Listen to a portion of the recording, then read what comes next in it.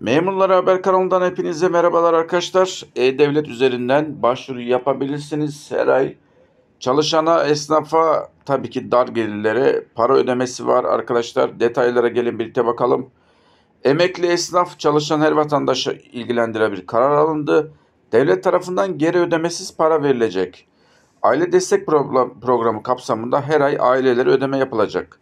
İhtiyaç sahibi aileler destekten yararlanabilecek. Dar gelirli ailelere 4050 ile 600 TL arasında değişen miktarda geri ödemesiz para verilecek. Ödeme hakkı olanlar 12 ay boyunca destekten yararlanabilecekler. Başvurular nasıl yapılacak? Aile destek programı başvuruları arkadaşlar E-Devlet üzerinden, kendi E-Devlet üzerinden TC kimlik numaranızı ve şifrenizle birlikte giriş yaptıktan sonra ikamet adresinize bağlı olduğu SYDV Vakfı'na, yani Sosyal Yardımlaşma Dayanışma Vakfı'na, genelde valiliklerin binasında oluyor bu yerler, SYDV vakıfları arkadaşlar.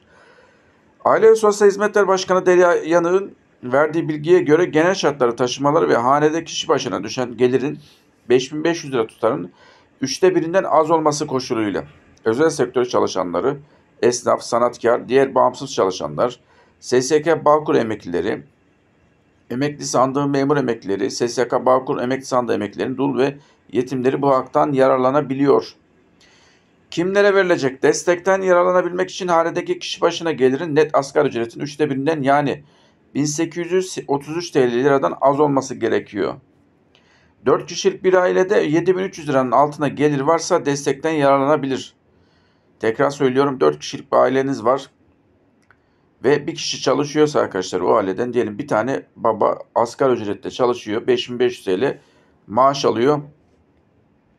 Otomatikman bu olaya girebilirsiniz. Yani 2 de çocuk varsa ya da bakmakla yükümlü olduğunuz maaş almayan anne baba ya da başka birileri varsa başvuru yapabilirsiniz. 4 kişilik bir ailede 7300 liranın altında gelir varsa destekten yararlanabilir.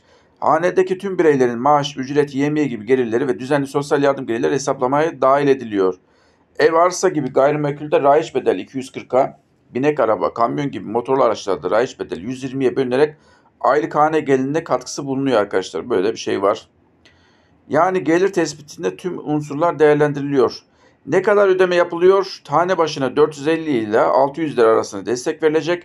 Ödemeler 12 ay boyunca düzenli olarak yapılacak. Hak sahiplerine ilk ödemeler 29 Temmuz Cuma günü, yani önümüzdeki 4 gün sonra yapılacak. Belki etrafınızda vardır bu tarz birileri, bilginiz olsun.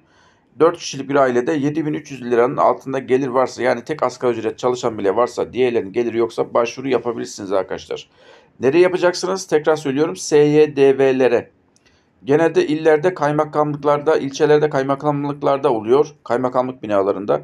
İllerde de valilik binalarında oluyor. Bu sosyal yardımlaşma, dayanışma vakıflar arkadaşlar. Hayırlısı olsun, gelişmeler vermeye devam edeceğiz.